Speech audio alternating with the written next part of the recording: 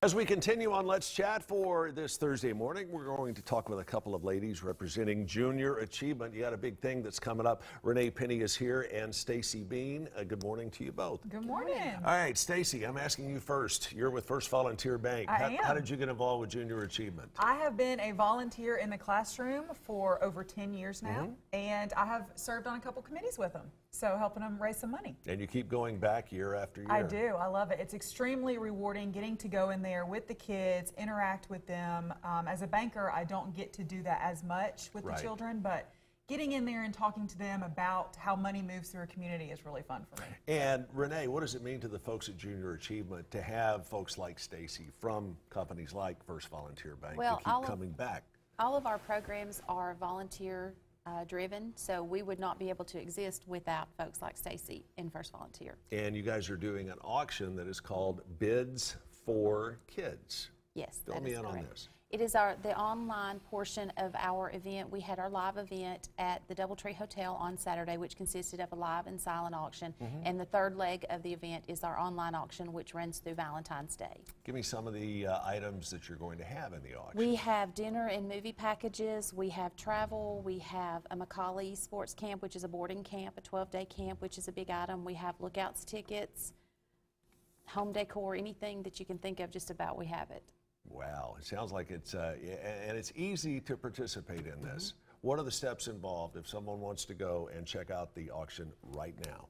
It is live, so you can go to our website, jachat.org, and there's a link to it on the homepage of our website, or you can visit biddingforgood.com/big bids for JA Kids, and that will take you there. Is it too late for someone who may be watching that has a good or a service or something tangible they want to donate for the auction? It is never too late. Never too late. And what about volunteers to go out and do like Stacy does and work with the kids in the classroom? We are always looking for volunteers and have tons of volunteer opportunities, so they can just call our office, 892-4488, and we can get them started. All right. Stacy, what would you say to potential folks who may be thinking, yeah, I've got some hours, I want to get involved with something?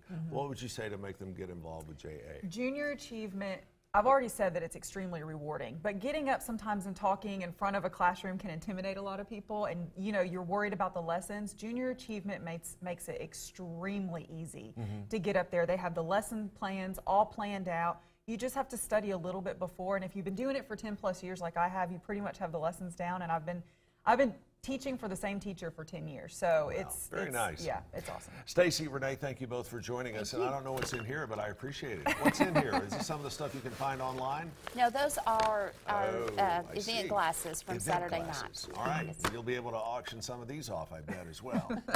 Listen, check them out right now. Go to their website. It is biddingforgood.com, biddingforgood.com. And always, you can get involved with Junior Achievement at any time. It is 10:22. We are back with more of Let's Chat right after this.